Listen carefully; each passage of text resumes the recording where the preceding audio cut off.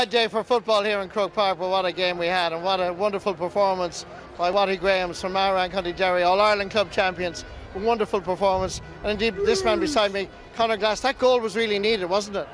Here, look, I thought we were dead and buried.